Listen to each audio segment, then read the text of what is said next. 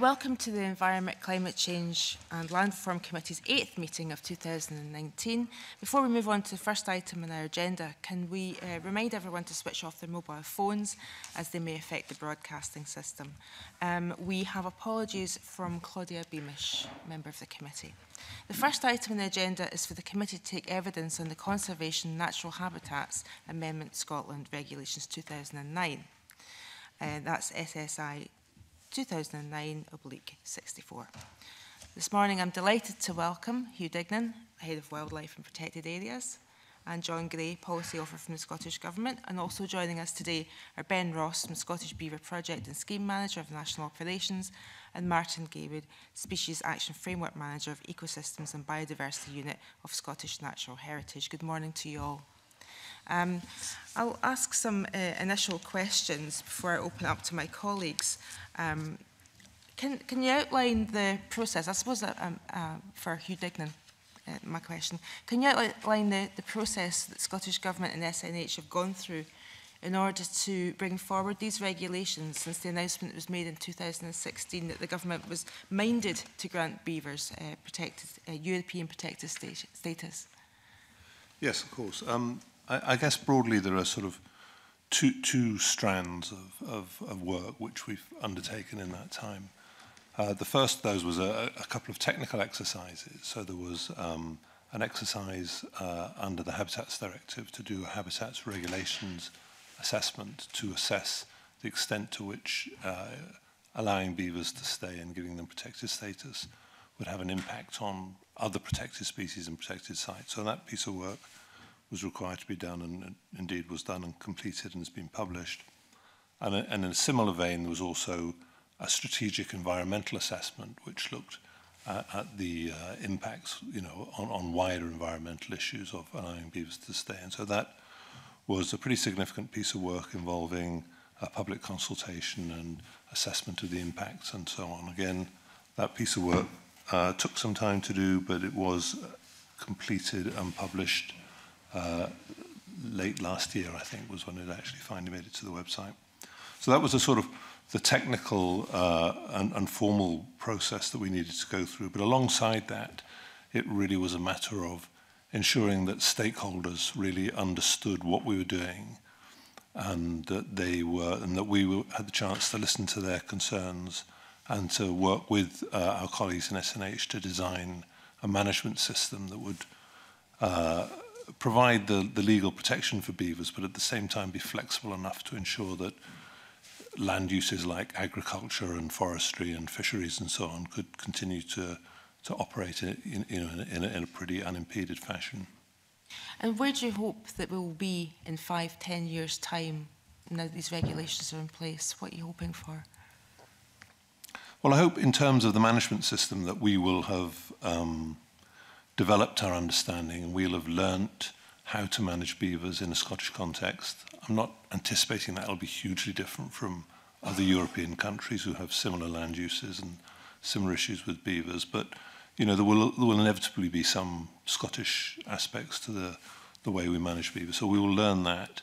And in terms of the beavers themselves, I hope that they will be contributing to the biodiversity of Scotland by the sort of wetland ecosystem engineering impacts that they will have, and I guess also that they will continue their natural range expansion. SSI was supposed to be laid in 2018, early in 2018. Can you give an idea of why there's been a delay and why it's only now that it's coming forward? I think it's primarily been about discussions with stakeholders. We could have pushed forward the technical aspects that I mentioned before, but really we wanted to be sure that we were properly picking up the concerns of stakeholders and that we were developing the system. And they pushed us hard. I mean, it is a significant thing. It is the first ever reintroduction of a mammal into the UK, so it's quite a significant step. And we really wanted to take the time to make sure we got it right. And I guess we were also learning about the sort of impacts that beavers were having in areas like Strathmore, which is very intensively farmed, and I guess we hadn't quite appreciated the sort of impacts they would have until we started to see them on the ground. So there was an element of learning for us, and I think for the the farmers too, and it took time to come up with a system to deal with that. So it's really been a case of the delay being about working with the stakeholders to sort of like tease out some of their issues and get them to a place where they're comfortable with this statutory instrument. Indeed, that's right. The regulation change. Okay. Stuart Stevenson wanted to come in. Since the illegal release of beavers in Tayside, we've seen significant impact. And I've just heard about the environmental assessments that have been done. But was there a parallel assessment of the economic impact? Because obviously for farmers, this unplanned and unmanaged introduction was non-trivial. But equally, of course, there are the potential positive economic impacts. But it does strike me that there should have been an economic impact assessment and indeed a financial assessment that relates to the costs that government might find itself incurring. Was all of that done on the back of this illegal release? At the time of the decision in 2016, there was a report done on, I think it was called Beavers in Scotland, and that had a socio-economic analysis aspect to it, and that looked both at Tayside and at the original release site in Knapdale.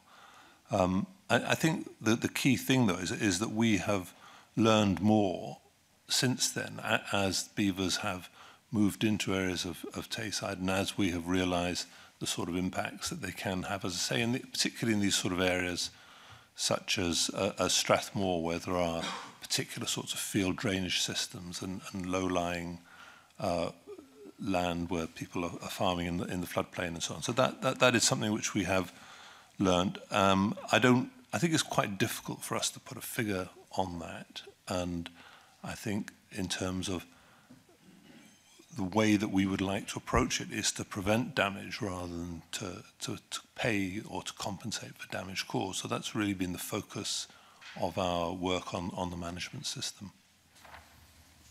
I should also mention, I neglected to mention that we've also been joined by Edward Mountain, who's the convener of the Rural Economy Committee. So sorry, I forgot to do that. And now on to questions from Mark Ruskell. Thanks. Can I turn then to the management framework, and could I ask SNH about what legal tests will need to be satisfied in order to issue licenses for lethal control or other interventions, and how those relate to the requirements in the Habitats Directive? There's three basic licensing tests, if you like, before you intervene to do something that would otherwise be an offence. The first of those is that there is a purpose within the legislation for which you can grant a licence. So the need to intervene, whether that meets one of the purposes, and there are 8 or 10 different purposes within the legislation. The most likely ones for the cases that we've seen are about preventing serious damage to crops and agriculture more widely, or other forms of property or infrastructure there, or if there's anything about preserving public health or public safety. So there's a number of different purposes. Those are the two most likely purposes for which you would use. That's the first test. The second test is whether there is a satisfactory alternative to having to go down the route of carrying out something, as I say, that would otherwise be an offence. And the third test is the assessment of whether those actions that are being carried out are likely to compromise the conservation status of beaver populations. So are those compatible with the Habitats Directive, and have you sought a view from the European Commission on that? We haven't sought a view from the European Commission on this, but they are compatible. That's what those tests apply to all European protected species, and we have a range of European protected species already present in Scotland, and that we are already well versed with managing. Mm-hmm. So we have to use those tests all of the time for hundreds of licenses every year. But you haven't sought specific views from the European Commission on this? No, we've referred to Europe. Europe has a lot of guidance out there about how you operate with derogations. Okay. So the government wrote to NFUS Scotland last week, and I'll read you the text of it. They say that they guarantee that any farmer experiencing or anticipating problems from beavers on prime agricultural land will be given licences to manage beavers if they are required. I mean, how can the government guarantee that the issue of licences will be in line with this key principle that it's lethal control will be a last resort? There's a couple of aspects to that. I think, first of all, there is, this word if required. I mean, that I think is is contingent on there being a need for a license. So we would, as Ben has explained, if it meets one of the purposes. I think the second aspect that I'd want to just mention is that we have, in discussions with the farmers in areas like, the intensively farmed parts of Tayside, like Strathmore or Strathern, we have agreed with them that some of the tests don't need to be replicated for every single application.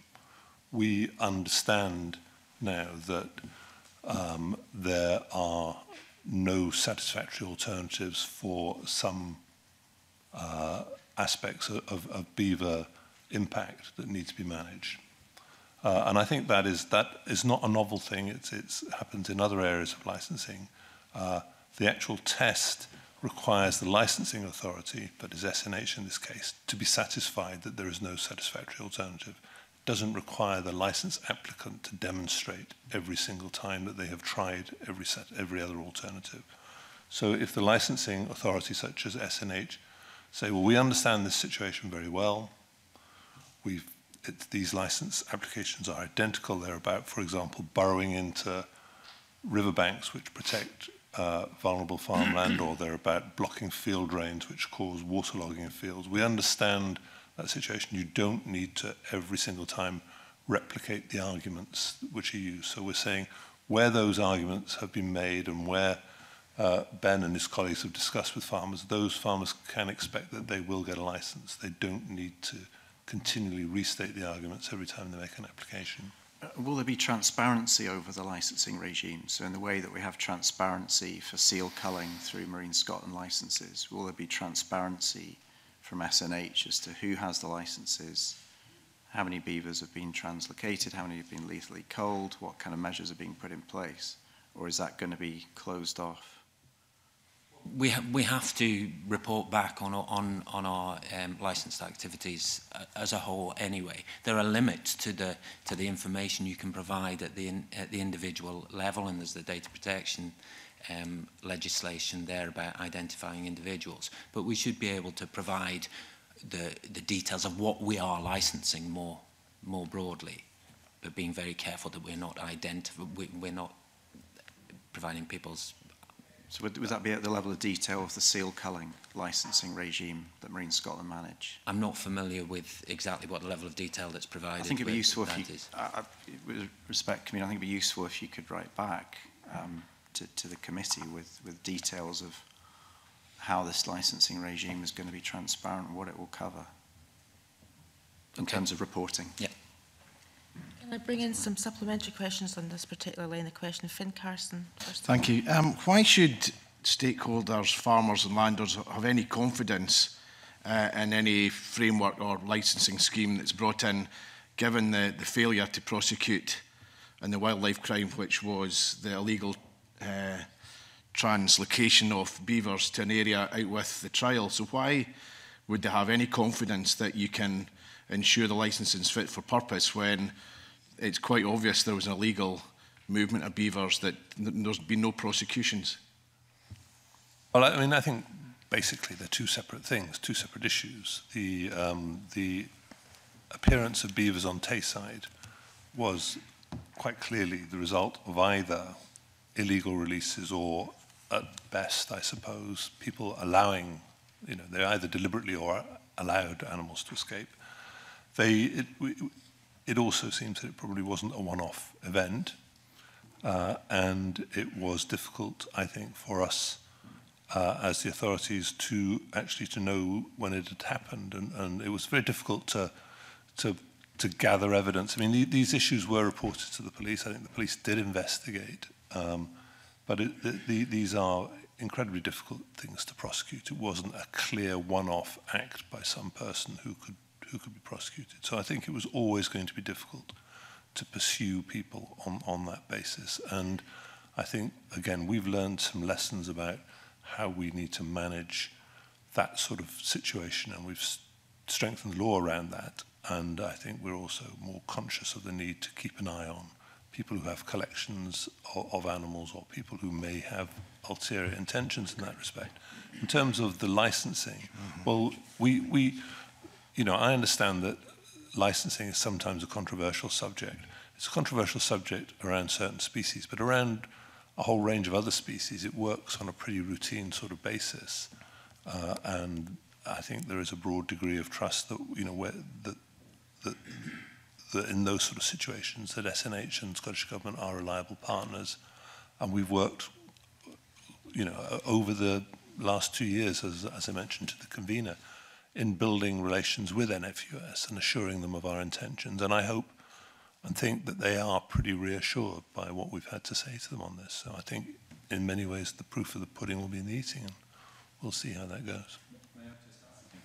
I mean, there's the legal side of things, and there's also best practice as well. And I think partly in response to the experience of the beaver situation on Tayside, and indeed the white-tailed eagle situation as well in particular, through what happened, learning from that experience, we brought together many of the land use and conservation organisations interested in conservation translocations in general through a body called the National Species Reintroduction Forum to try and talk together about how to think ahead, how we can be more strategic and planned and utilise best practice more. And out of that process, we developed something called the Scottish Code for Conservation Translocations, which has been signed up to by all the forum members on the land use side and the conservation side. So it's very much trying to promote best practice based on internationally recognised guidelines and ensuring that practitioners are very careful about preparing properly, consulting with stakeholders, ensuring the legal elements are addressed and so on.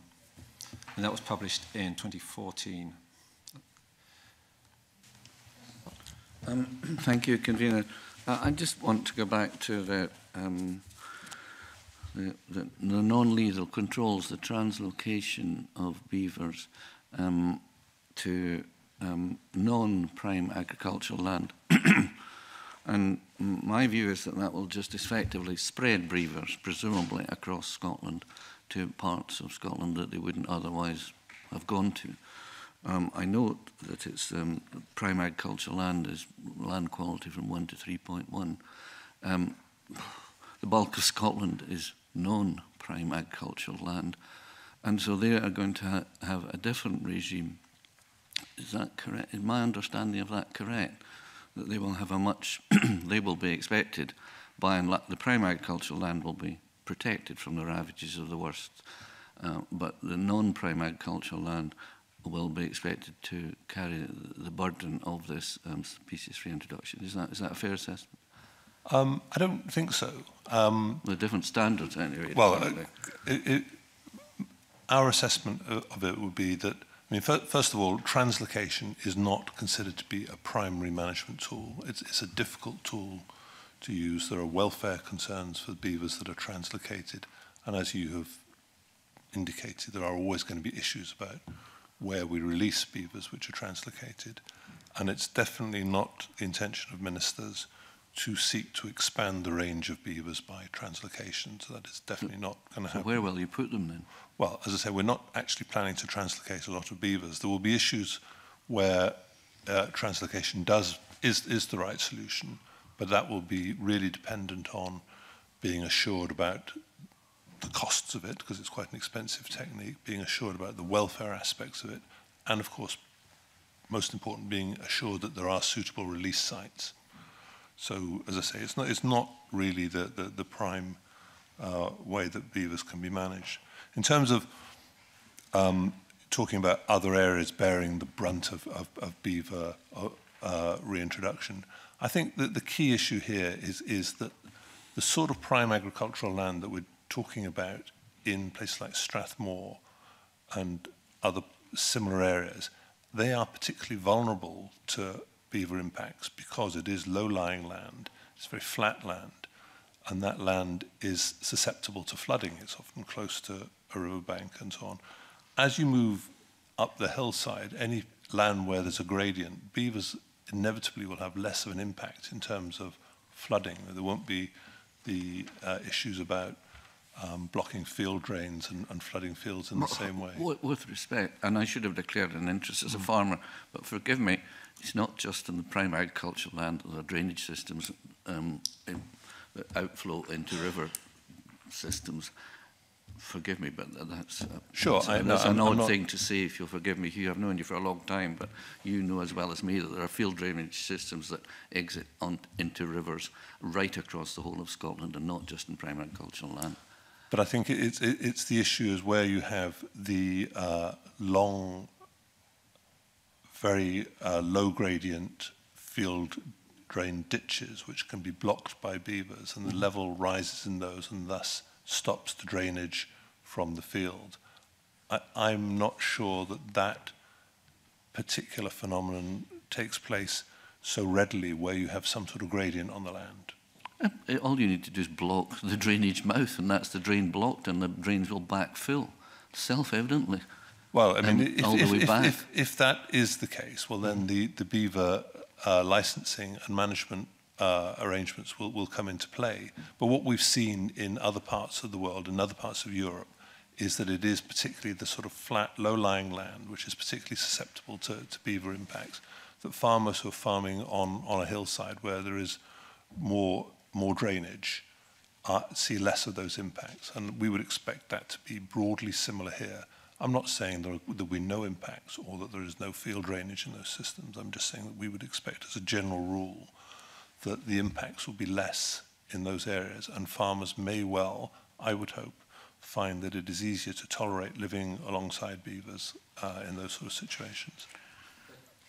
Can I add, from the licensing perspective there, is that the fact that we have this approach proposed for prime agricultural land does not preclude licenses on other areas of land, as you say, and those tests that I referred to earlier still apply. So if there are impacts that are threatening the livelihood of farmers there, the ability to license activities from including dam manipulation to resolve whatever issues being there will still apply, and we still propose to be able to send out expert advisors to be able to go out and visit farms to look at that and come up with solutions to those problems. The only difference with the prime agricultural land is that we're saying we recognise through experience the value of that land and the ease by which impacts of beavers can have an impact on them. Can I ask a question around, just from background, because I wasn't on the committee when we were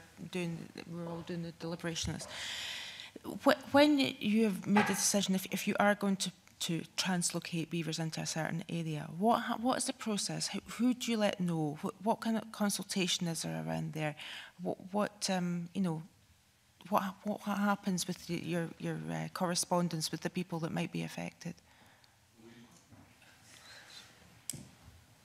There actually haven't been many translocations. So to date, we had the translocations at Knapdale for the Scottish Beaver Trial, which is a licensed translocation. The situation in Tayside didn't really come out from translocations. They came out from some form of, well, they would have, we're not quite sure, but some sort of escape or unauthorized release. Within Tayside, I think I'm correct in saying I think there might have been one or two small-scale translocations to remove a problem beaver from A to B. Right.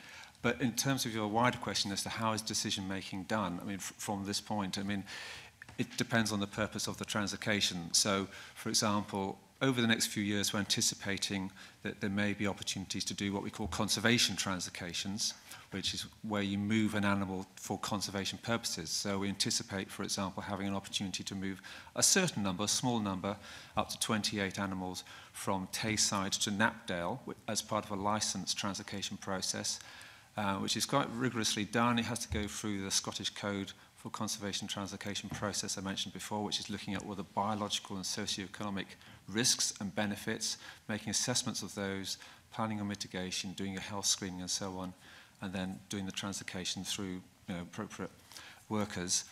As far as other sites we anticipate might happen in the future, well, in fact, interestingly, there's quite a lot of interest in England at the moment about beaver releases, and we are liaising with our colleagues down south about the potential of some translocations of Tayside animals to the south. We're waiting for further details. But again, if they do request that, it'll have to go through the code approach again, the same sort of process as I mentioned before. So it's quite a rigorous exercise. But there's the opportunity here of using beavers from situations, for example, on Southeast Tayside, where there is a management problem. So you're sort of addressing a management need, but then providing a conservation purpose. But which is important to emphasize is that this is probably quite a short-term thing. There will come a point when there won't be the opportunities to find release sites anymore, and we'll have to find alternative ways of managing the beavers. So at the moment, there are places we might have to release them, Knapdale or potentially England, but that opportunity will probably only be mainly around for the next few years, and of course the number of release sites will go down. Okay, I'm conscious that a couple of other people want to come in. Before I come back to John, Edward Mountain wanted to ask a question. Do you still want to? Yeah, thank you, Convener. And I would like to make it clear that I attend this meeting as an individual, not as Convener of the REC Committee. And I would also like to declare an interest in that I'm a member of a farming partnership and also I have wild fisheries interest. I just want to push on the translocation bit, if I may. Beavers tend to live in natural family groups, small family groups. Translocating beavers from one location to another where there are no other beavers is relatively straightforward. Translocating beavers to areas where there are existing beavers will likely to cause further problems in that area.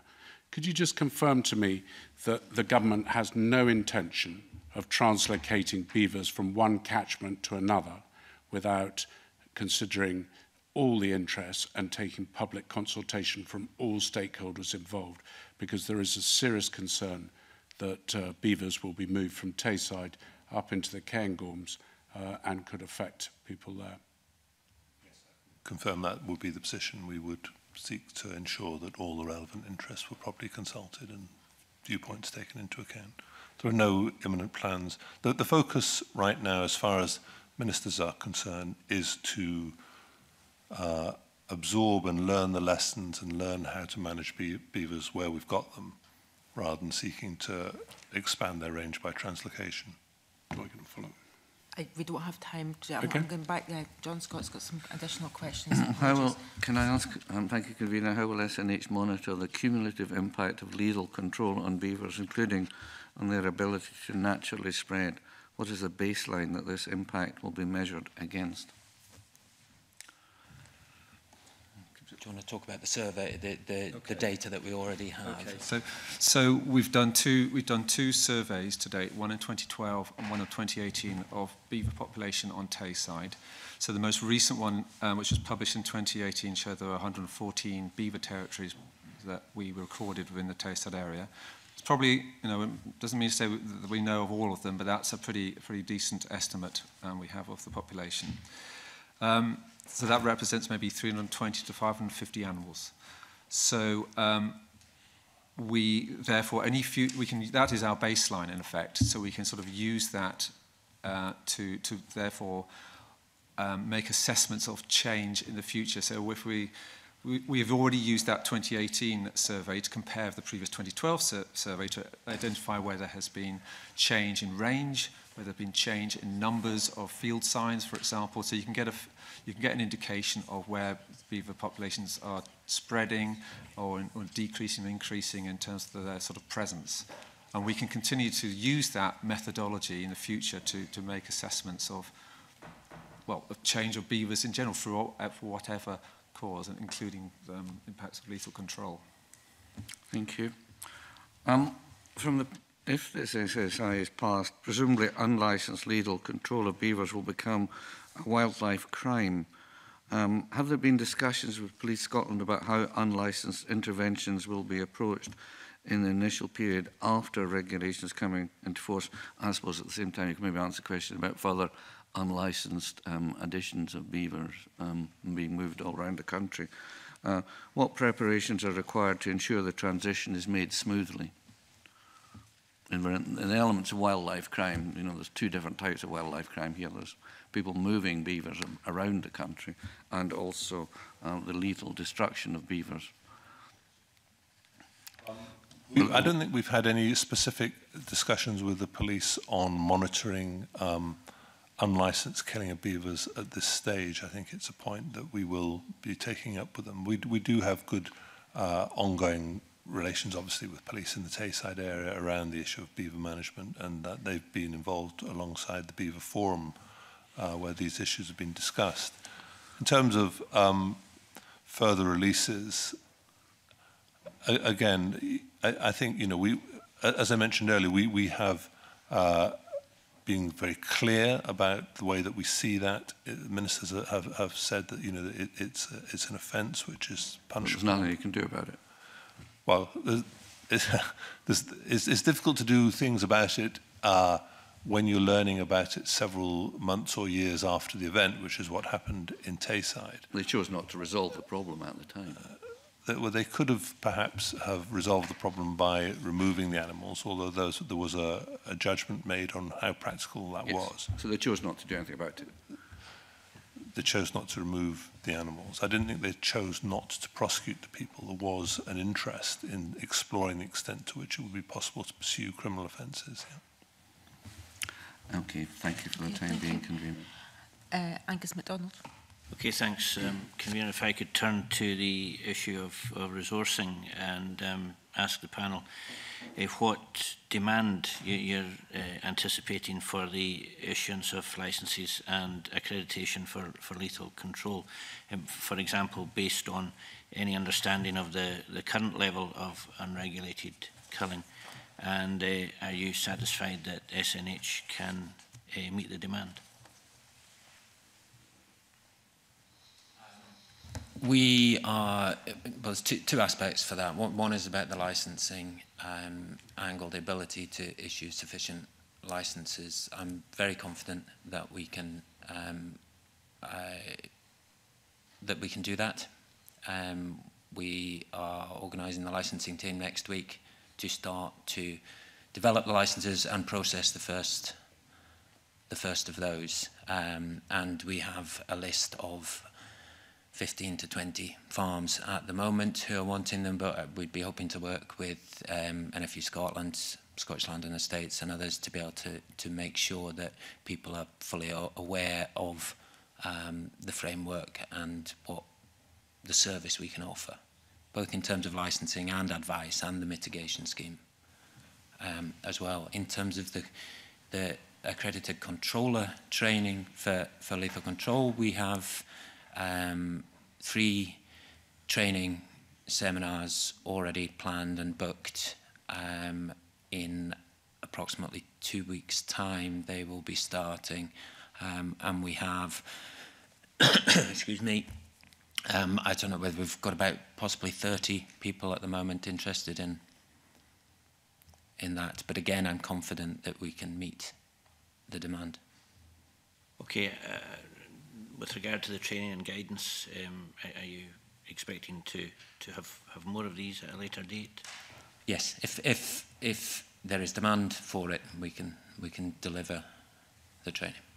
Okay, and specifically with regard to resources, what resources will be required for you to fulfil the various new functions, including the licensing accreditation for lethal control and also the provision of site-based advice? Presumably there'll be a cost there. We've been providing site-based advice for 5 or 6 years now, so we're relatively well versed about what that tends to cost us. We now have a mitigation scheme as well, and I expect that demand will increase there. We have money from Scottish Government to help fund the scheme. We have about 40 cases at the moment that we're dealing with as potential scheme cases, and we're confident that we can deal with those. And there is an unknown element to the levels of demand, but as I say, we have got 5 or 6 years history of experience of dealing with farmers primarily farmers. It's not all farmers, I should say. So I think, yes, we've got the resources to be able to do that. Okay, that's good to hear. Staying with the issue of resources, Fisheries Management Scotland have highlighted that beaver dams can prevent the free passage of fish, and that some dams will need to be notched or removed by fisheries managers. Now, whilst the management guidelines allow such work to occur, Fisheries Management Scotland have highlighted the significant resource implications in simply locating the dams prior to any assessment of issues relating to fish passage. Now, this is clearly a new role for fisheries managers, which is not currently funded. Do you recognise this concern, and do you agree that fisheries managers should be supported in undertaking such work in the future?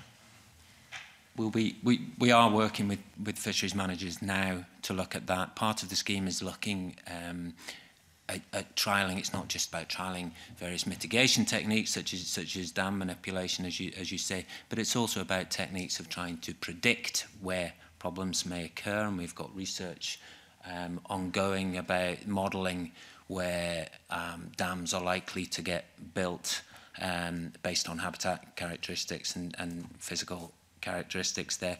But we can also explore more novel techniques of being able to monitor water levels, or try and use the predictions to be able to see if we can provide efficient ways of surveying watercourses to try and look for potential blockage areas. You say efficient ways. What kind of, how would you survey? Well, we've talked about, I mean, this is not just for fisheries, but for drainage as well, about automatic sensors for water levels, to be able to see whether you can remotely do that and know, therefore, that a dam has been built in a certain area. There's been talk of drone use for looking for dams and the like. But I think that's the point of the scheme, is about coming up with innovative ways, and we do that through our work with Fisheries Management Scotland and others, and through the Scottish Beaver Forum as well, to try and develop those approaches. Okay, thank you. Thank you. Mark Ruskell. The guidance that you've drafted appears to allow the continued shooting of pregnant beavers by farmers and land managers and their kits during the dependency period. Why is there no closed season for lethal control in the guidance? There is a presumption against against control during that kit dependence period, but we have to recognise that some of these problems can occur at any time of the year. So a farmer can lose a quarter or a half of a field at any time of the year, and that might coincide with the kit dependency period. What we've had to do is try and encourage that sufficient monitoring is going on to try and prevent that and get early action, but we acknowledge that sometimes it will happen, and therefore the methods that are subsequently used take account for minimising the welfare implications of those actions. So whilst it is not the preferred approach, we acknowledge sometimes it will be necessary, and that will involve adapting how you carry out that control to minimise those welfare impacts. Do you intend to issue licences for lethal control during the current kit dependency season in the run-up to May? If they are necessary, then yes. Okay. Yep. Finlay Carson. I'm aware that the Scottish Beaver Forum and a technical group are looking at a mitigation scheme. Can you give us an idea where what the current status is with the scheme and what the process is for developing it, and let us know how stakeholders, including landowners, whatever, can get involved in the process? The scheme is up and running. We've got about 40 cases as I say, that we are looking at the moment. Approximately 50% of those are agricultural, and the remainder are about woodland damage, a sort of even spread woodland damage, recreational, so path damage, riverbank erosion, residential issues. So we have those cases. Works have been carried out on a number of those. Works are planned for others. So they're all in various stages of being dealt with. One was done last week about maintaining levels of water in a particular small reservoir. We installed a device to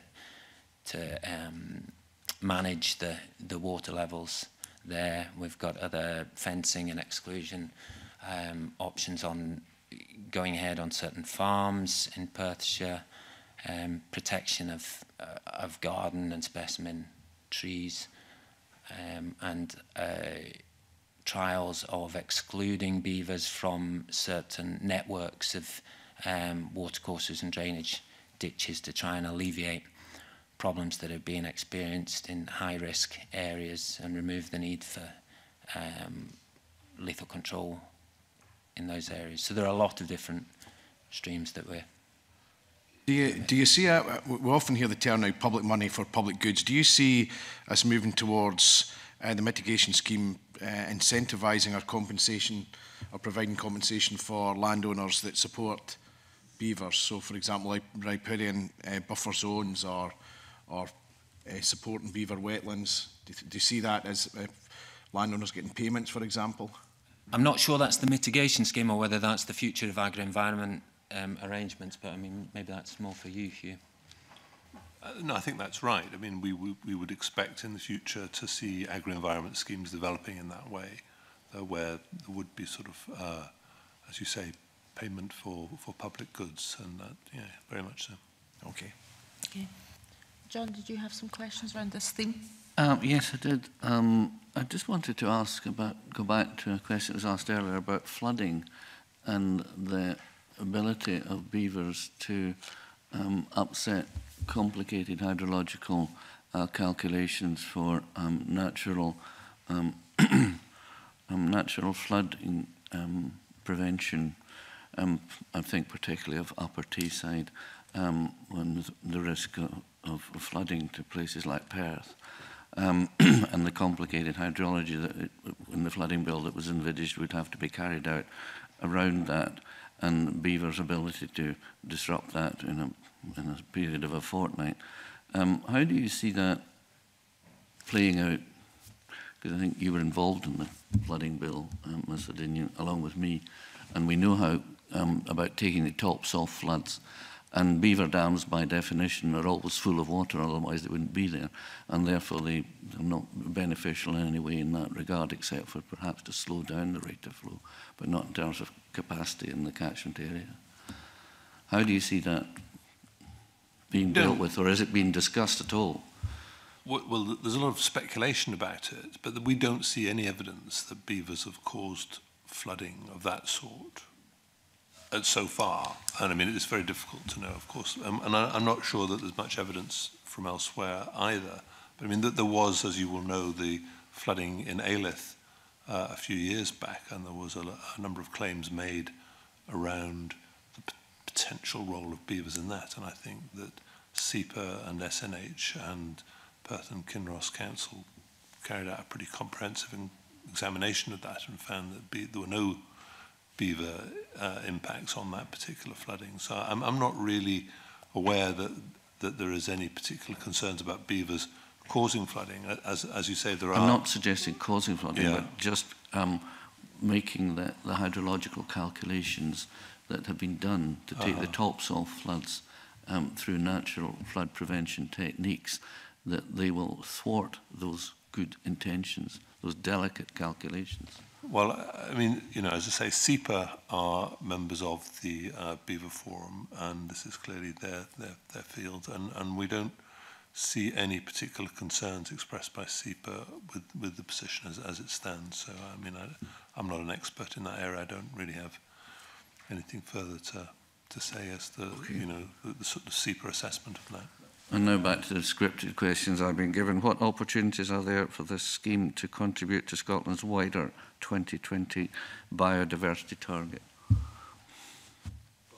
I mean, clearly, Martin could say more about the detail, but one of the prime reasons for being interested in beavers is because of their impacts as ecosystem engineers and their ability to create wetland and the associated ecosystems with invertebrates, birds, amphibians, and so on, which come along with those wetlands. So, we think that they will make a significant difference to the biodiversity of Scotland. Thank you. The thing about beavers is that they are, being ecosystem engineers, they can have, there's a lot of evidence now which shows that they can have this quite a positive impact in biodiversity overall, and they do that through the creation of these wetlands, coppice woodlands, more patchy habitat, more heterogeneous habitat, providing a greater range of habitat for a greater range of species. And so producing habitats, some of which are sort of in decline in Scotland, more standing deadwood, more fallen deadwood, more wetland areas, and so on. Actually, and just going back to the previous point about the flooding, if I may, I know we were talking about some of the negative impacts, and indeed, at a localised level, sometimes beaver flooding can cause a problem, but there is actually also a fair amount of evidence now which shows that there is potential for a role of beavers in natural flood management. I think we need to find out more about it. So there's some really interesting research coming down from Devon, where University of Exeter have been doing work, which shows where beaver dams are operating, they're having a sort of softening and attenuating effect on peak flow, increasing water storage and so on. And indeed, there is actually a research bid at the moment to try and look at this in a bigger scale, and we're waiting for later on, for halfway through this year, the results of a research bid to see whether we can examine this in more detail, look at the potential of using beavers as a tool in natural flood management. I'd be very interested, I'm sure the committee would be very interested to see that piece of work. Thank you. A further question on that point. You mentioned about biodiversity, increasing biodiversity as a result of beavers being in our landscape.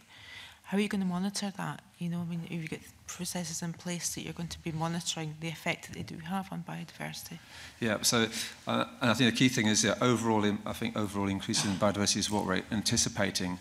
I think where we'll be focusing most of our attention will be on the Natura sites in particular, and there because we have an actually statutory role, I suppose, in terms of looking at the potential impact on beavers. We've also got to bear in mind that they can have some potential adverse impacts on the conservation interests as well, and so we need to acknowledge that.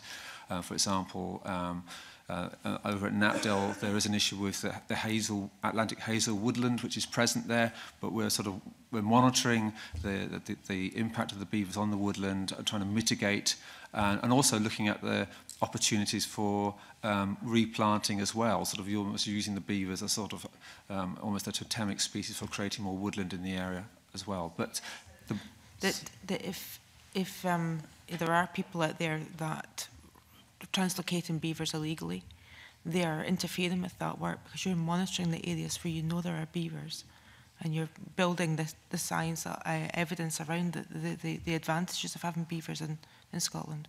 Obviously, illegal releases of beavers is not a good thing in all sorts of different ways, not least the fact that it undermines the whole process of being a professional conservation-orientated process. And so that hence the code approach I was talking about before, where we're trying to encourage a much more best practice approach in different ways. But yes, I think clearly there's a lot of opportunity, I think, for monitoring biodiversity in more detail. Like I say, our focus is probably going to be Natura sites for the meantime, simply because of resource issues amongst anything else. But I think there's also a lot of wider academic interest in the role beavers can play, and certainly we've worked with University of Stirling, for example, which have looked at the role of beavers in terms of biodiversity and showing the sort of positive effects they can have. So there's a wider academic community interested in these impacts, and there is work going on looking at those sorts of things. Thank you. Mark had a question. It's good to hear all of that positivity. And, it's been quite a negative session in many ways. Can I ask you about the NFUS briefing to committee? It talks about preemptive work on beavers, which suggests to me that there may be attempts to try and prevent beavers from naturally spreading into different catchments. Is that permitted? Will that be permitted under the guidance and the licensing framework? Because we are seeing beavers naturally moving into different catchments now. On the Teeth where I live, for example, good evidence that there's beavers there, good evidence that they're spreading further down the Teeth, potentially into the Forth. So do you believe that sort of preemptive work to prevent beaver populations from developing in other catchments would be something that would be allowed, or would that be illegal? Can I just say on that, the statement that ministers made back in November 2016 recognised that beavers would expand their range naturally, and we weren't going to attempt to prevent that. At the same time, we're not going to be translocating animals to encourage that expansion. I mean, so for the time being, the beavers are there in quite significant numbers in Tayside. We recognise that they are expanding their range into the Forth catchment and so on. I don't think that that's what the NFU were referring to. I think that they were referring to preemptive work on farms where they're anticipating that there will be damage from beaver activities, and to try and put in place measures to preempt that. And as I say, that is very much in line with the policy that we want to adopt, which is about prevention of damage rather than seeking to cure or deal with damage after the event. To add to that preemptive work, I agree that was not my take on what the intention was, but there is some work already that has been done or is underway about trying to anticipate those areas where greater issues may be caused, and that is about things like modelling where dams may be likely to be built. As I say, there's been some preliminary work done about looking at flood embankments and potential risks that beavers may pose to those. They were the sorts of preemptive works that I understood. Right. Okay. Stuart Stevenson. Thank you very much. I think we can deal with this fairly briefly. We've got 550 animals on Tayside. I think I heard in the previous evidence there, which is pretty clear evidence of a successful self-sustaining population. But I believe it comes from a relatively small number of antecedents. Is there sufficient genetic diversity in the population? And indeed, do I recall correctly that the Knapdale population is Norwegian, whereas the Tayside is Polish? So therefore there is that diversity there. Is that correct? So the Knapdale animals are Norwegian animals, and so the Norwegian animals were all Norwegian. The ones on Tayside, now bearing in mind we don't know exactly where they came from, but what we've worked out so far, we're pretty sure that most of them originally would have come from Bavaria. And the Bavarian animals themselves were a result of translocations from various places across Europe, because they became extinct in Bavaria in the previously and were reintroduced in the mid-20th century. So in answer to your question, Knapdale, I think when we first started doing this work over at Knapdale, I think originally the Norwegian animals were decided upon based on the sort of morphological studies of bone and so on. We now have these genetic tools, which are a fairly novel new thing. And yes, there are issues about the fact that they are not genetically are diverse enough in Knapdale, and so we have been using Tayside animals for the reinforcement exercise which is going on, and we felt that the risk of inbreeding was too great, and that it was good therefore to bring in Tayside animals. In terms of Tayside themselves, Tayside animals there, as I mentioned before, we don't know the origin of them, but there have been genetic tests done of the animals present. I think it's fair to say that the genetic diversity is probably limited. It may be an issue down the line in terms of their genetic health, and therefore the impact that might have on their physical health and so on. I think the jury's out on that one a wee bit, and I think it's probably a question of keeping an eye on it. Overall, within Europe, there are some populations which are extremely inbred. I mean, there are over 50,000 beavers in Norway now, which all came from probably less than 100 animals, which were there in 1900. And yet, they appear to suffering, showing no obvious physical problems or issues at the moment. So I think the Tayside situation, it's a matter of having a bit of a watching brief, keeping an eye on them monitoring their genetics and their health. And if, for example, it turned out there was some particular issue that was beginning to become a problem for them, there might be an argument for bringing in some more from other stock, from other populations to bolster their genetic health. Let me just finally move on to a question particularly for Hugh Dignan. We're looking at a particular piece of regulation here. Is there anything in this regulation that would suggest that it would remove the rights of anyone affected by illegal release of beavers to use the civil courts to seek redress from the people who might be thought to be responsible if you're affected by them? I don't think so. I would... That's the answer I expected. I just wanted to get it the record. Yeah. Thank you. We have a couple of minutes left, and I'd like to bring in Edward Mountain to ask a question. Thank you. Just going through some of the things that are suggested to help manage beaver activity in river, outside river. Some of them will be in contravention of controlled activity regulations. If a licence is given and farmers are to be carry out these work, who will pay for the car licence? I'd be interested to see which ones you think need a car licence. Not all do, but if we, through the scheme, if we are, for instance, we're looking at a particular Watergate design in one set of, in one burn and drainage network, we will sort out all of the car, as part of the scheme, we will arrange for the licensing requirements to be met and pay for those. Okay, but I mean, to put a machine in the river, to remove a dam or breach a dam, prevent burrowing, sheet piling, rock armour, mesh to prevent burrowing, all would be in contravention of a car licence, or a car licence would be required. My experiences of car licences, they're expensive, they're time-consuming, and somebody's got to pay for it. My question, Ben, particularly to you, is will the government be paying for that car licence, or will they be waiving the fees for farmers who have to deal with it? Well, I think, with due respect, that's probably a question for Hugh as whether the government will be paying for it. But I would say, so removal of dams, for instance, yes, you would require a car licence if you are using an excavator in stream there, but most of the work to do that I am aware of is carried out from the bank using machinery again, and that doesn't require a car licence. So there are a lot of these things, I would say again, that do not actually require a car licence. So Hugh, will the government be paying for a car licence if required? Well, it hasn't come up yet.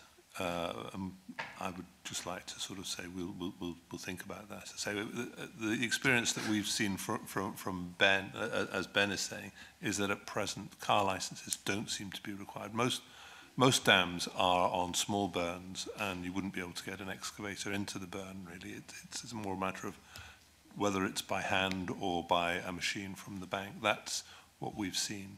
And as I said earlier, SEPA have played a role throughout in the Scottish Beaver Forum and have been aware of these discussions and have advised that they don't anticipate, as a general rule, car licences being required. I mean, they say that there may be circumstances where a car licence is required, but I'm not aware that we've had one of those yet, except in areas where perhaps where we're looking at trialling mitigation measures, as Ben mentioned, with the gates.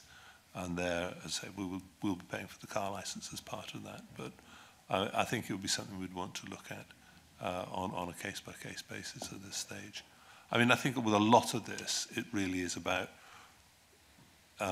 learning as we go along and seeing exactly what is required, what the costs are, and so on. I think that's how we would see the situation at the moment. Okay. Thank you. John's got a quick question, and I'm going to ask a final question before I let you all go. I'd just like to ask about Norway. It was mentioned by one of your colleagues, and you say there are 50,000 beavers in Norway. I just wondered how they're perceived by the land users in Norway, and what is the distribution in Norway? Are they all confined to the better agriculture land, or are they distributed widely across the country, or does the latitude affect the distribution? What are the lessons to be learned from Norway? I think one of the first things about Norway, of course, is that they're not part of the European Union in terms of, so the sort of European protected species status doesn't apply in Norway. Beavers are hunted there regularly without the need for a license. I'm not so sure about the distribution. I think Martin is probably better placed to talk about that. I mean, they're quite widely distributed through Norway, especially the southern half of Norway. Certainly not just agricultural land. In large parts of large part of the country is quite forested, so they're using a lot of that sort of habitat. So yes, they're quite widely distributed. Are they welcome in Norway? My impression is that broadly, yes. They do inevitably cause problems in some areas. Norwegians are quite pragmatic. They will go in and manage them in different ways, often involving culling. But broadly speaking, yes. And I think interestingly for us is that it doesn't, I mean, they have salmon rivers present in Norway as well. And the fishery managers on the Norwegian rivers don't consider beavers to be a problem. Now, I appreciate there are differences between Norwegian rivers and the Scottish rivers, but that is an interesting aspect in itself. And there's a bit of discussion between ourselves and Norwegians about, you know, what's going on in terms of their rivers with salmonids and beavers present, and what might happen here as well. So it's, I think broadly speaking, though, in answer to your question, it's yes. And finally, are there health and safety implications in terms of dam removal where you can't get excavators onto the banks of rivers and burns for individuals having to dismantle dams, presumably by hand if there's no other way available?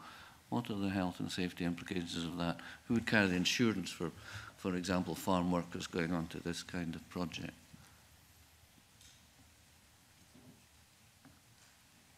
No, I mean, we have... Especially where the beavers have been introduced illegally, and with the acceptance, the tacit acceptance of the Scottish Government. I don't know what the insurance sort of implications are. We can go on and we can carry out some of these activities, and can be insured to do so, but I don't know about the farmers. I'm sorry, I didn't hear what you said. But I don't know about a farmer going and removing those, what any liabilities are, if that's what you mean. Indeed, it is what I mean. Yeah. Just a final question before I wind this session to a close.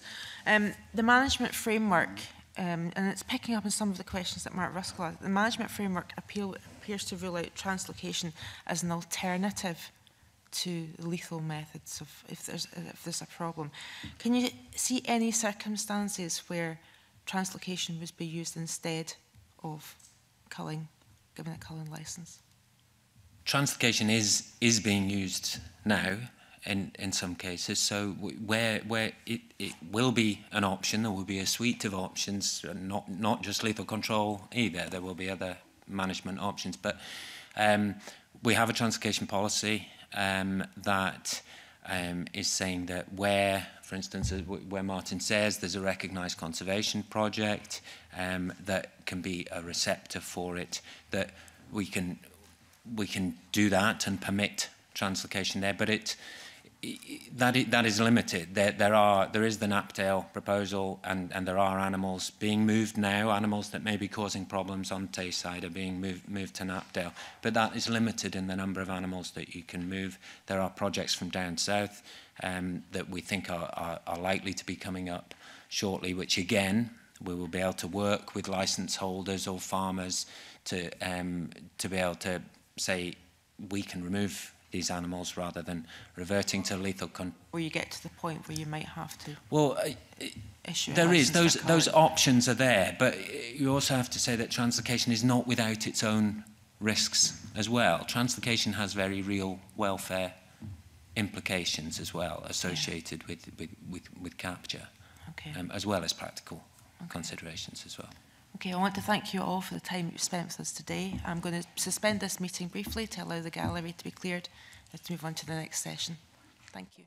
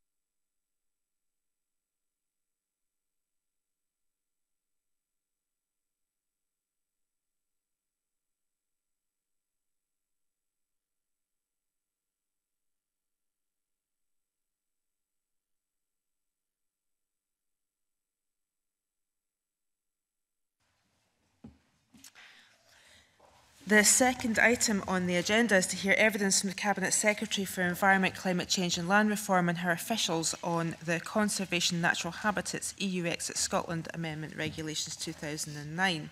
The Cabinet Secretary is accompanied this morning by Stephen Dora, Policy Manager, Michael MacLeod, Head of Marine Conservation, and Norman Munro, Scottish Government Legal Director. Good morning to you all. I have an initial question to ask the Cabinet Secretary. What informal consultation has the Scottish Government undertaken in drafting these regulations, and what issues were raised? Well, there was no statutory requirement to consult formally, but what we did do was engage with stakeholders in the short time that is available. People will understand that. And we did take comments on board. So the drafting changes were made in response to comments on the importance of consulting SNH for the purpose of issuing guidance. And officials also worked with key partners, including SNH, to ensure amendments will work for Scottish interests. And we've engaged with DEFRA, obviously, and other UK administrations on the content of equivalent UK statutory instruments where similar technical amendments are being made. So we spoke to others about this, but we obviously don't have enough time to do any formal consultation around this. So there has been some discussion, yes. Thank you. And now to questions from Finlay Carson. Good morning. We know that there's a wider Scottish Government consultation taking place on the governance gaps. Can you set out what the Government's view is on what extent these regulations can achieve equivalence with arrangements, the EU arrangement at the moment, and where are the outstanding governance gaps? Well, we don't really see there being huge governance gaps. Effectively, we're taking the European Commission out of the picture for purposes of a post-Brexit scenario. But all of the various reporting requirements pretty much stay as you would expect. So we don't actually anticipate there being a governance gap in the sense that people think that there is going to be a big problem. The equivalence with current arrangements is achieved by this. In a sense, it's what this is about. This is about creating equivalence. So there's no change to the existing policy approach, and we've only made any changes that we consider to be absolutely necessary. So all the protections and standards that we currently have provided by the Habitats Directive and the relevant bits of the Wild Birds Directive are retained for this legislation. So it's really about ensuring that the existing protection regime can in fact continue to work effectively, that this SSI is about. I mean, obviously, regulations will not be exactly the same as they are because that's not possible outside the EU. But what we've got to have available is something which can operate effectively at 11 p.m. on the 29th of March, if that is the appropriate time or whenever that might be. And that's what this is, very much that technical fix.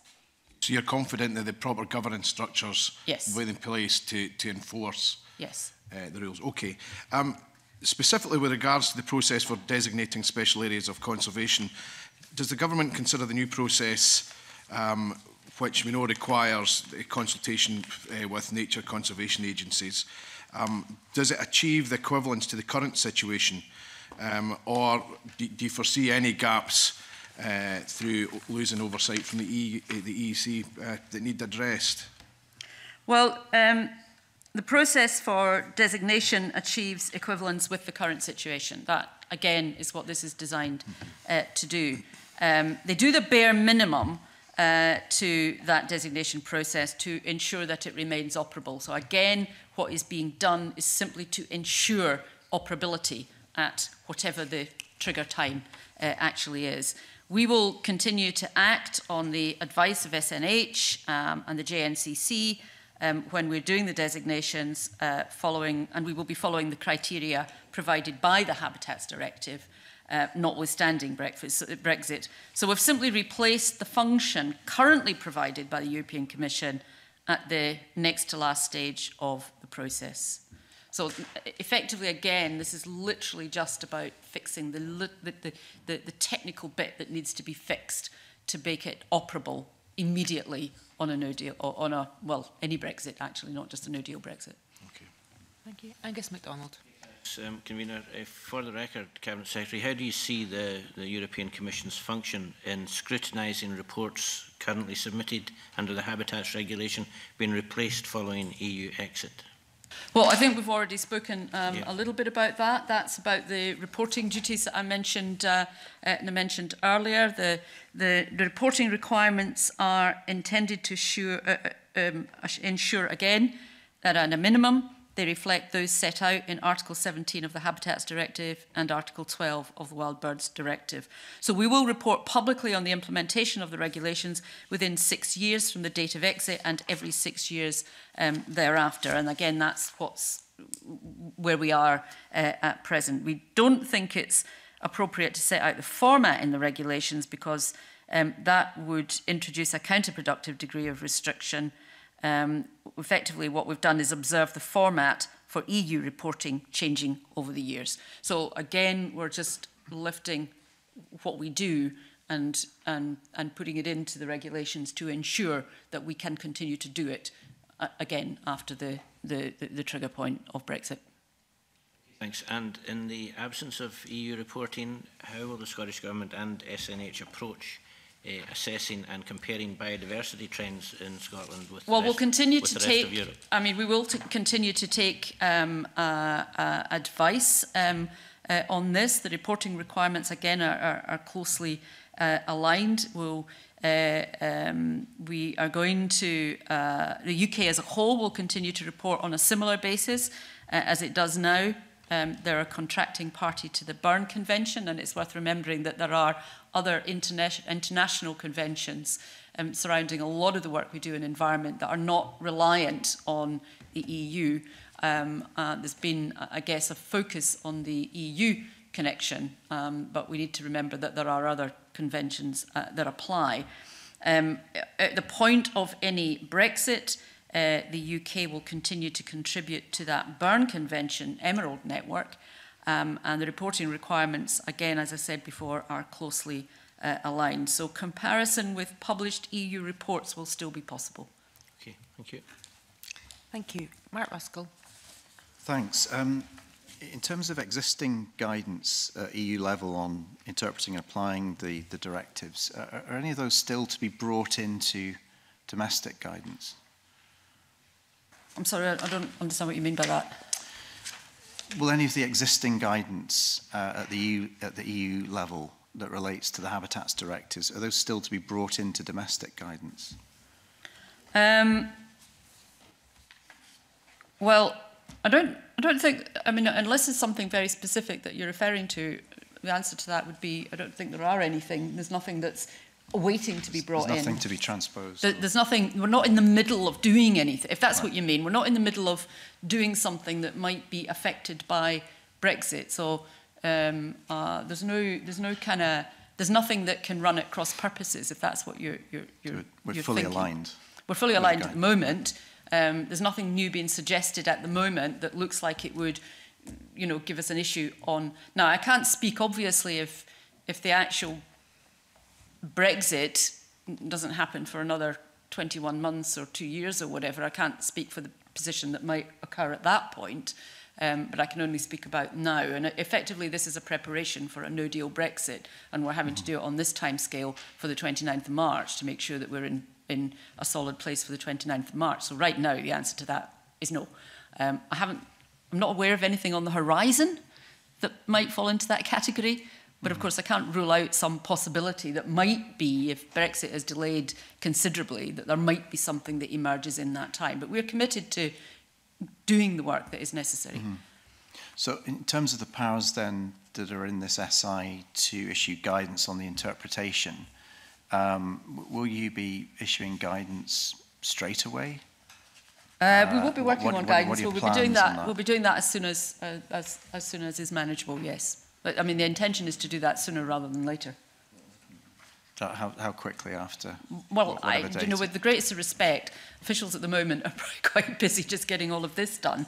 So we're, the publication at the moment will be when this comes into effect. So It won't be published in advance, or, I mean, because obviously unless Brexit happens, this doesn't this instrument will not happen unless Brexit happens. So there isn't a separate publication schedule for the guidance separate from this instrument.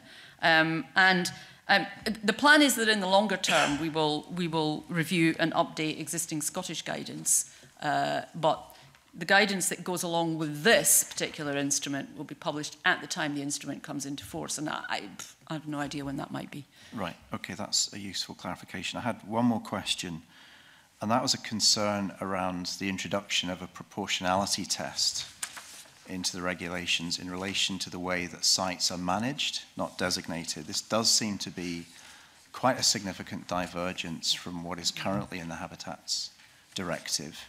I understand that it is aligned with what DEFRA wish to do, but it does raise, in my mind, some significant concerns around the appropriateness of management actions on protected sites and whether we could end up downgrading some of that much needed management work. That's not the intention. Can you reassure me as to why this proportionality test is in there? It's a new thing. Why is it in there? Well, we're not going to introduce the possibility of permitting activity in protected sites that would otherwise not be allowed.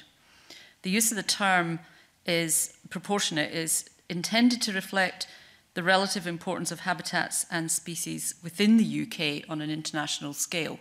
It's clearly defined in the regulation to mean the relative importance of the part of the natural range lying in the UK's territory and the part of the natural range lying outside the UK's territory. So it doesn't invoke the EU general principle of proportionality in this context.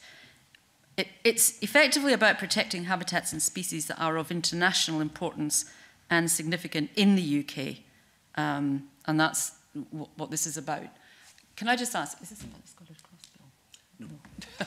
Sorry, there's an issue about the Scottish Cross Bill that I thought this might refer to, and it doesn't, so I'm sort of... I'm still not clear why there's a divergence between what is in the Habitats Directive and what is now appearing in this SI. It's bringing in a proportionality test in relation to management. I'm sorry, Cabinet Secretary, I'm not clear by your answer what there this are actually things means. Across the EU that are of great significance that may not be kind of habitat issues for the UK at all. And if we simply bring over the whole management without some reference to that reality, then we run the risk of disproportionately applying rules to things that are not really the issues that we need to be concerned about. So, you know, we don't. I mean, there are habitat issues and birds issues and all the rest of it on an EU-wide basis, because we're working on an EU-wide basis at the moment, all of which are regarded in that same way. But we won't be on that EU-wide basis anymore.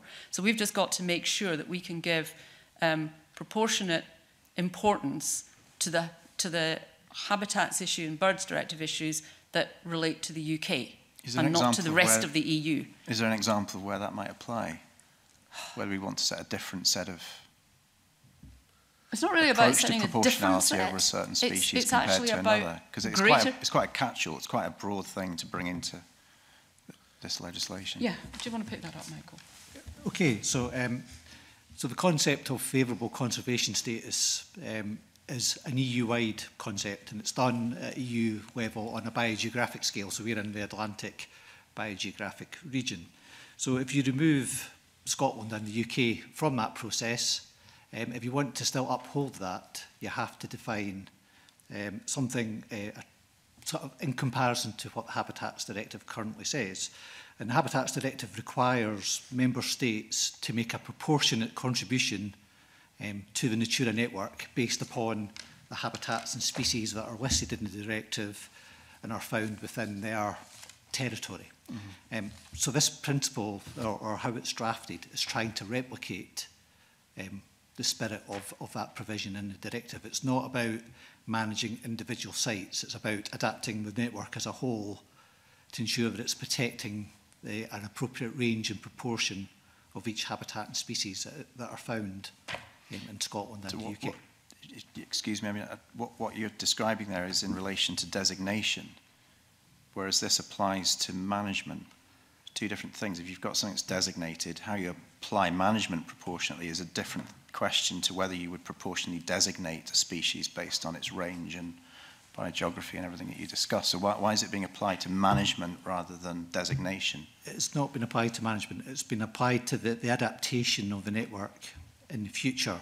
Right. The provisions for management of sites, which is in Regulation 48 of the original 1994 regulations, that is what transposes Article 6 of the Habitats Directive. That is the provisions in the Habitats Directive that requires you to take appropriate steps to ensure that sites are managed properly.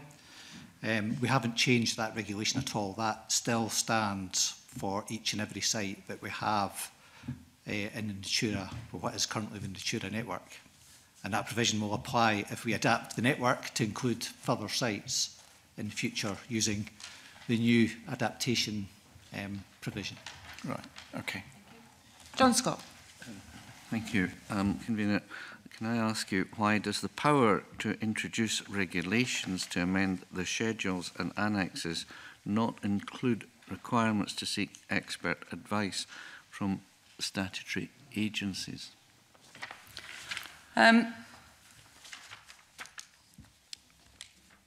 Well, we will be seeking advice. I mean, there isn't an intention not to.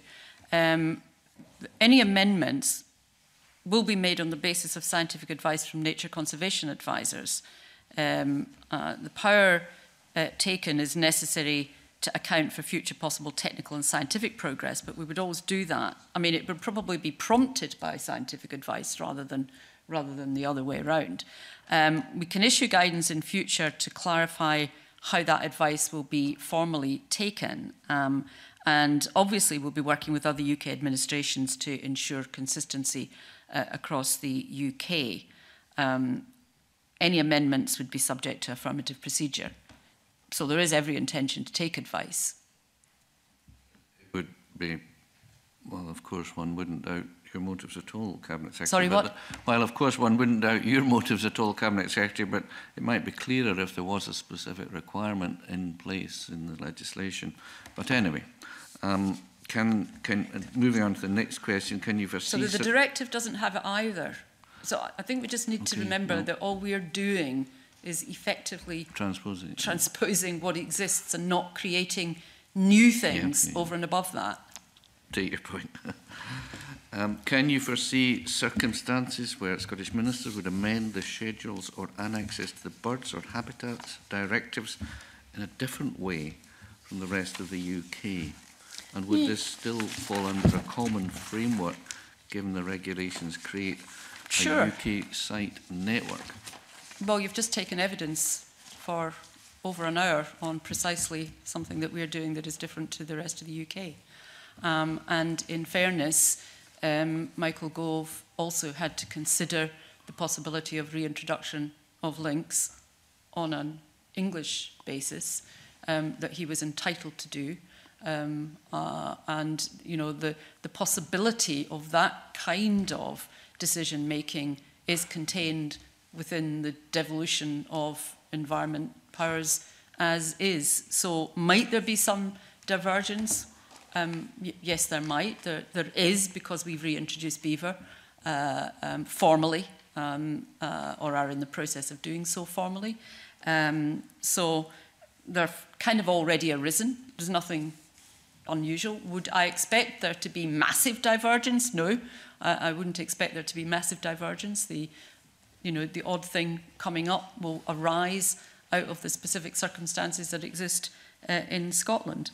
We're obviously retaining all our current environment powers, but there is an existing UK biodiversity framework in place.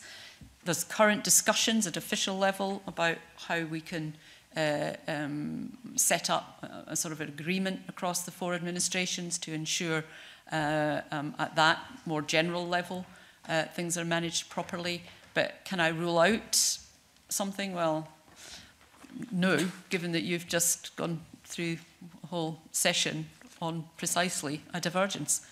So then, to be clear, then there is latitude for divergence under a common framework, notwithstanding the fact that the regulations create a UK site network. There is latitude for divergence, and you've just given us the example. Yeah, there's a devolution of power, and that's recognised, and that's always been the case. I mean, you know, we've been the situation with the beavers is under the current setup, not the future one. So it's nothing new about this situation. Fine, thanks very much.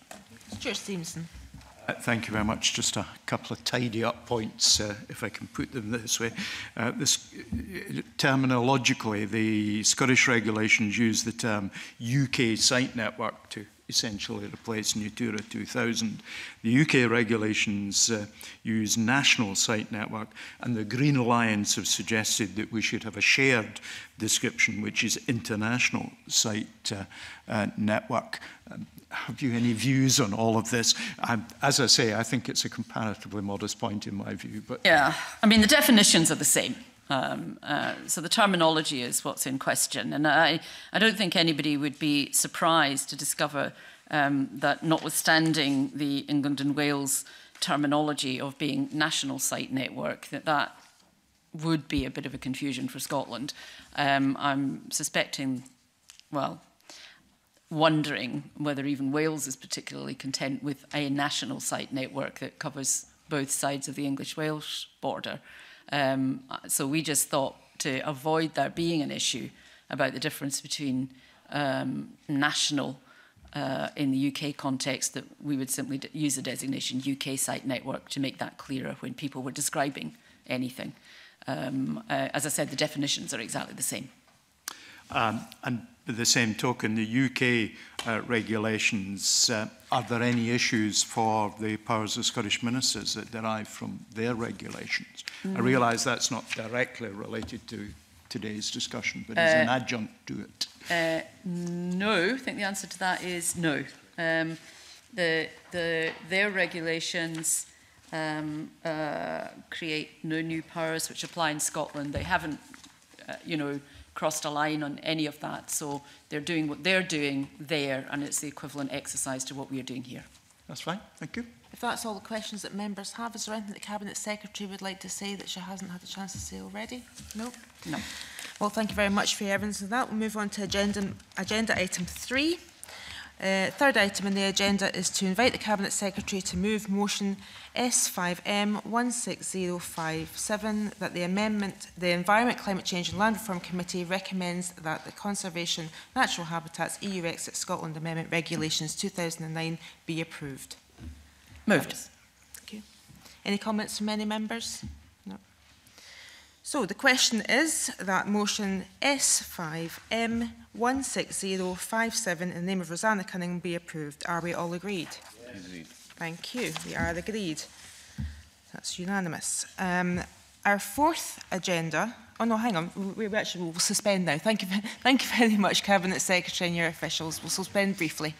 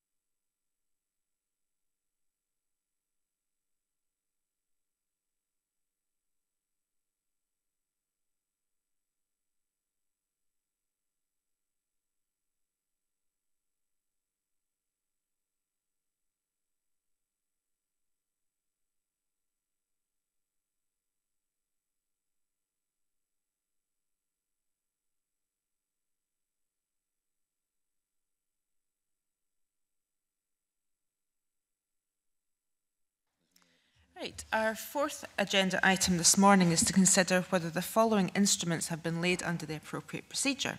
The first instrument is the Environment EU Exit Scotland Amendment Regulations 2019, that's SSI 2019/26. And the second instrument is the Marine Environment Scotland EU Exit Amendments Regulations 2019. That's SSI 2019/55.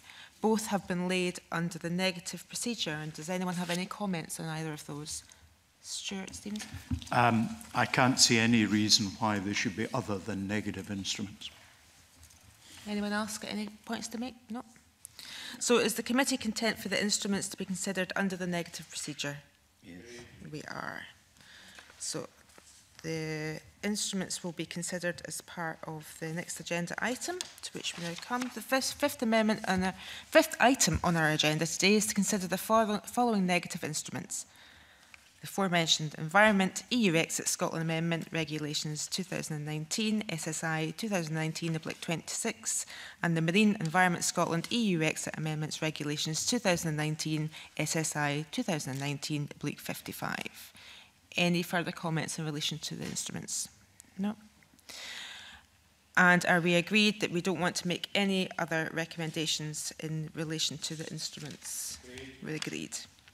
The sixth item on our agenda today is to consider the following negative instruments: the Wildlife and Countryside Act 1981, Keeping and Release and Notification Requirements Scotland Amendment Order 2019, that is SSI 2019/37, and the Wildlife and Countryside Act 1981, Prohibition on Sale, etc. of Invasive Animal and Plant Species Scotland Order 2019, that is SSI 2019/38. Are there any comments to make in relation to these instruments?